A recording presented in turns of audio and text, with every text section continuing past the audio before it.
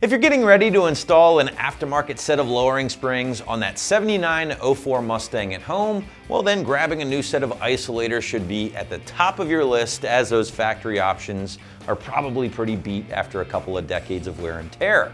Now the SR options that we have here will be made from graphite infused urethane that will help provide you and your ride with years of quiet and trouble-free use, all for right around 30 bucks for the front set.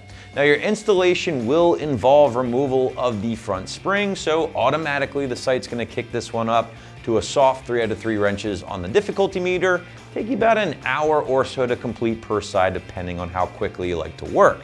However guys, if you hang out with me for a little bit, we'll show you more on the job later in the video. So this is going to be a short little PSA, if you will, about the importance of replacing your factory isolators if you haven't done so already. Now, as you may or may not know, those factory isolators can get a bit brittle over the course of 20 to 30 years and can deteriorate, leading to metal-on-metal contact, which is basically going to result in some unpleasant noises. Not only that, but if the factory isolator is completely wasted, it can even lead to some sloppiness in your ride quality as well, as some of our customers have pointed out in the customer review section. Now this kit from SR Performance is going to completely replace both the top and bottom isolators on the front of your 7904 Mustang. Now ideally, if you are replacing these isolators at the same time as swapping a set of lowering springs, then obviously it would make a lot of sense to knock out the rears as well. And if you are going to do that, well, you can just so happen to find the SR Performance matching rear isolators here on the site for around 20 to 25 bucks.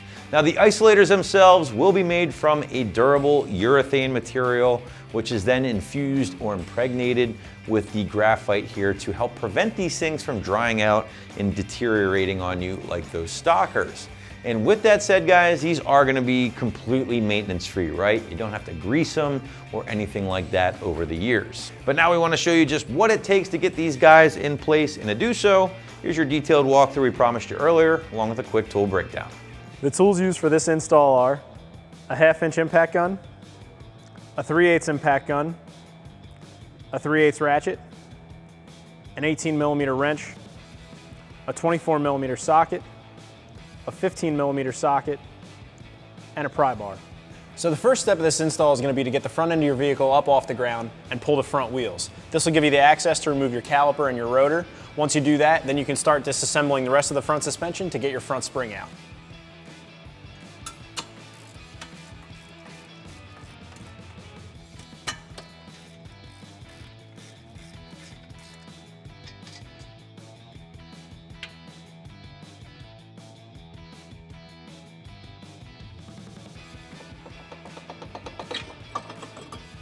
Next, I'm going to unhook the sway bar end link, and then I'm going to put some support underneath the lower control arm while I disconnect the shock.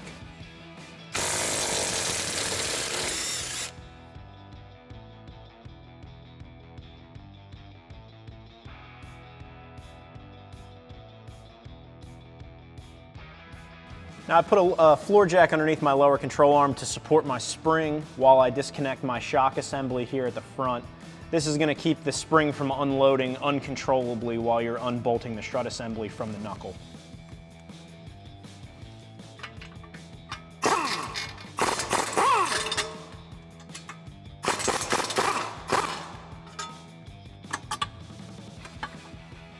Now I'm going to use a little bit of leverage to get underneath the coil spring, push down on the lower control arm, and remove the spring.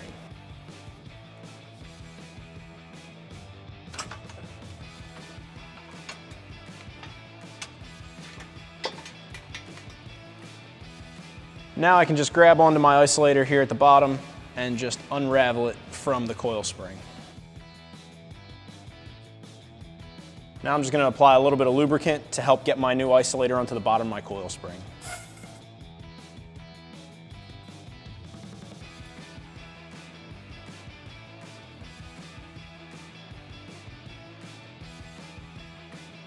Now that I've got my new isolators installed, I can reinstall my coil spring back into the pocket for the lower control arm.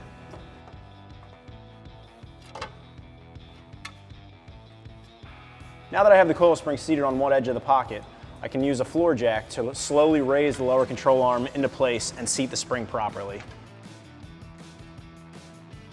Make sure when you raise your lower control arm back up that you line up the sway bar end link with the sway bar hole. Once I was able to use my floor jack to raise the lower control arm up to the proper height, I can reinstall my rubber bushing from my sway bar end link that I lined up while raising everything, and then I can put my bolts back in from the knuckle to the strut assembly.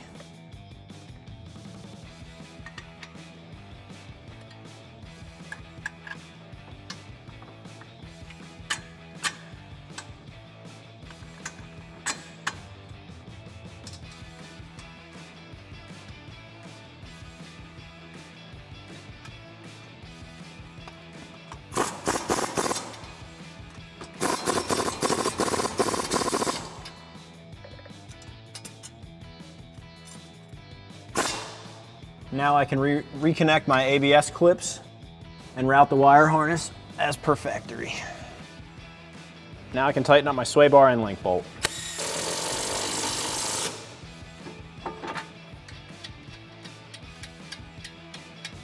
Now you can reinstall your calipers, throw your wheels back on, and you're pretty much all wrapped up.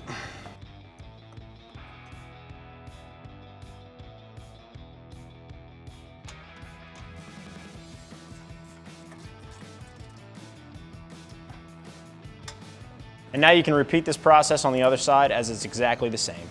And that's going to wrap up this review and install of the SR Performance polyurethane front spring isolators for your 99 to 04 Mustang. Thanks for watching, and for all things Mustang, keep it right here at AmericanMuscle.com.